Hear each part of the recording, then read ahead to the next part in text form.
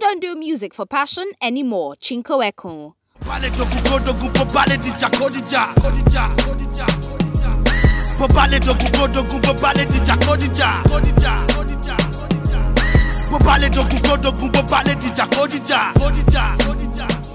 Oladipo Olamide Emmanuel, better known as Chinko Ekun, says the industry is responsible for the stereotyped sounds Nigerian artists are currently producing.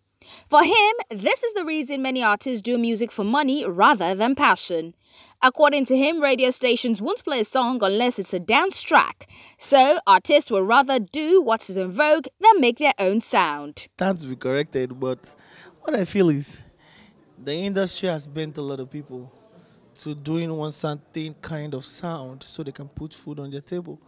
So if we look at rap in Nigeria now is not really making waves again because everybody wants to eat at the moment. And sometimes when you send your songs to OAPs, send your songs to different people, they will tell you to go and do a dance track at the end of the day. So trust me, to some extent, it's gonna bend people from doing new things. And the fact that music is now easy for everybody due to the fact that there are equipments and everything.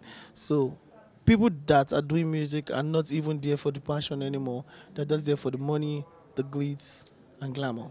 So they just do anything they want. But we love music for the passion and for the money too.